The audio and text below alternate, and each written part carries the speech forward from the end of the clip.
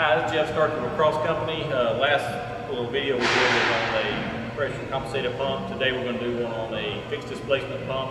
This is a Vickers V10 pump. It's a 4-gallon ring. Run to 1800 will give you 6 gallons per minute.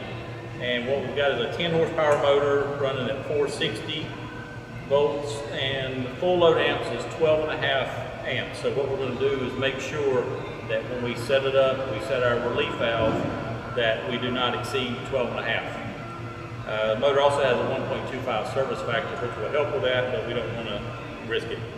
On a fixed displacement pump, there is no compensator, nothing to catch the pressure other than the relief valve. On the relief valve, we're going to come through a check valve to keep the pump isolated from anything that's going on out there, from trying to run the pump backwards if the cylinder comes down. Run through a check valve and through a relief. The relief comes in on the nose of the RV5 Vickers cartridge valve, goes out the side right back down into the tank. So we're getting ready to start it up. We'll turn the power on and we'll show you how to set the relief while watching the amperage.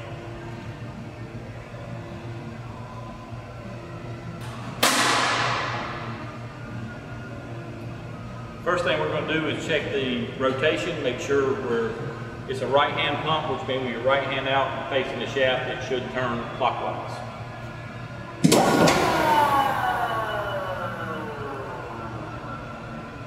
And it does. So we're right hand rotation. If the rotation would be wrong on a 3-phase, all you got to do is switch 2 of the wires on your 3 leads coming in, switch any 2, and that will give you the other rotation. So I'm going to start it up. I put a ball valve in. This would normally be the customer connection, but I put a ball valve in just to be able to load the pump. And I've got the relief back all the way out. And as you see, when I bring it up,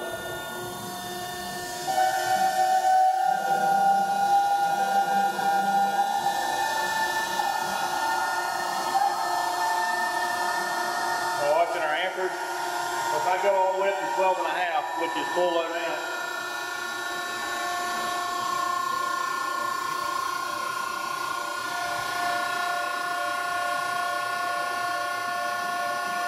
so at 12.5 amps,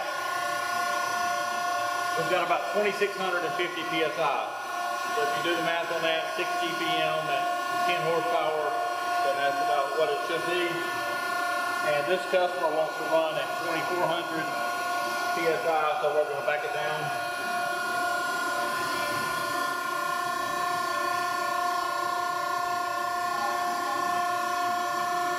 And then set our relief there. So right now the system sounds good. Got the air out. You see the pump quietens down. We're set at 2,400.